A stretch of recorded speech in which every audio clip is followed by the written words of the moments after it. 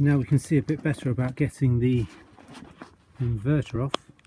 So we've got some, where are you? There's a coolant pipe there, there's an earth lead there, and a bolt here, and a bolt here.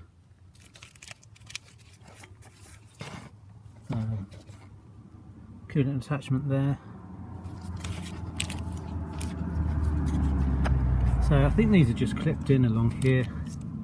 So I'm going to unclip these clips here and then do those pipes, that earth lead, take those bolts out and see if it will lift. Right, so you've undone the full mounting bolts, you've undone the earth, you've undone the coolant, you've released the clips for this cable that's over there. Okay. Next, we have to take off the engine mount.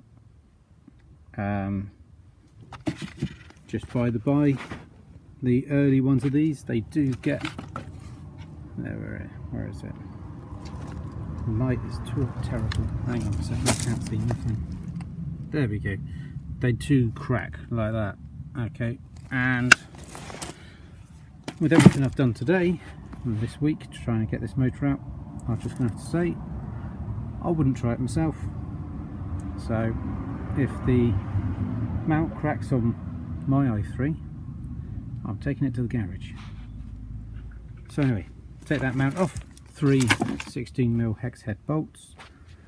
Take this off, which has got those stupid little clips. They just get a screwdriver, flat blade in behind them, and then prise them away. And then we get to this cover, and we have these, I think they're T30s. So we've got to take this little plate off next.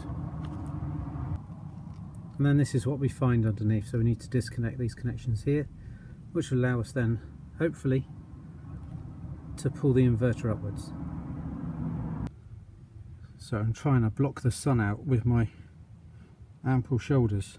Right, so these two connectors been undone, and then we've got the 3 main power connectors going from the inverter to the motor. So they've been disconnected, and now we can lift the inverter off.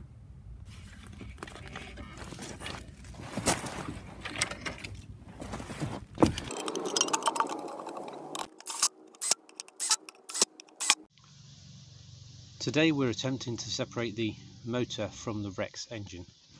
So the first port of call is to maybe try and get some of this stuff off, because might be hiding some bolts and whatnot. So flat blade screwdriver under these clips and just pull them up out of the way, and then we can remove all this black insulation, soundproofing, whatever it does.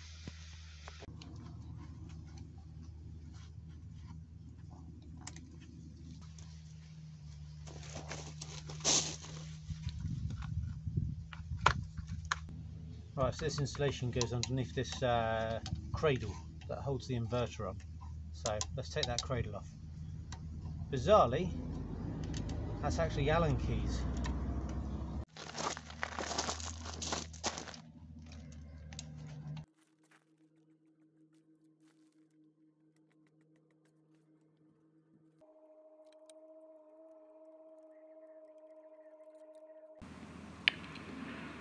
These clips that attach the coolant pipes get quite stuck to the rubber, so they might need a little bit of lubrication or gentle persuasion.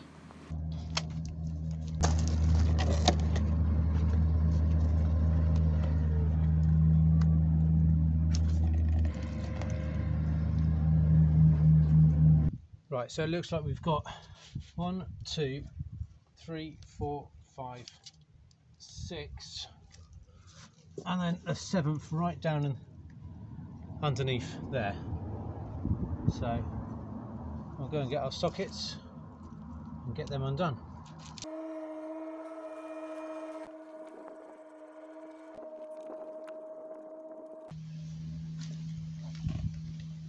No, stupid sod. Right, clearly taking out the wrong bolts, aren't I? let's put them back in. So these are the bolts that attach the motor to like the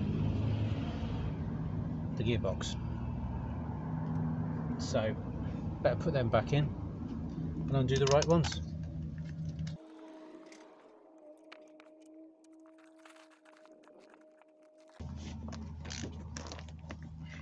Remind me to find out the proper torque for these,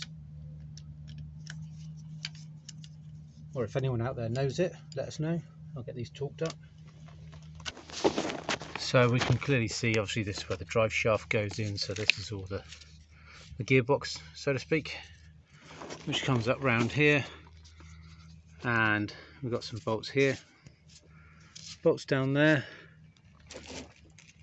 There's more around the bottom there, so 1, 2, 3, 4, 5,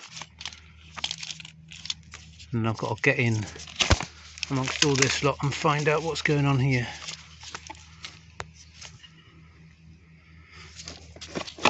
Might be another one in there. I'm sure there'll be more somewhere.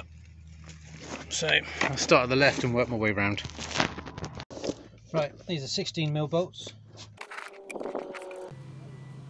Don't forget everyone, if you want to find out how this all finishes, like, share and subscribe.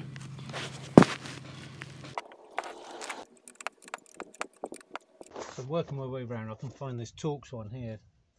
That definitely goes all the way through, so we'll get that one out.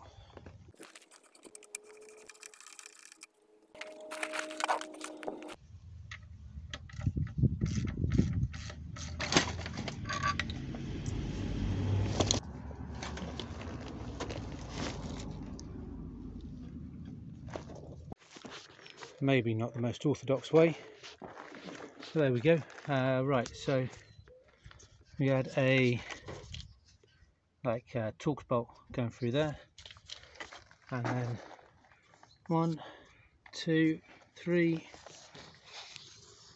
4, 5 16mm bolts, hex head bolts, joining the Rex engine to the motor. Well, I hope you've enjoyed this episode. Fingers crossed, all going well. In the next episode, we'll start looking at how the motor will fit into the engine bay of the Mini.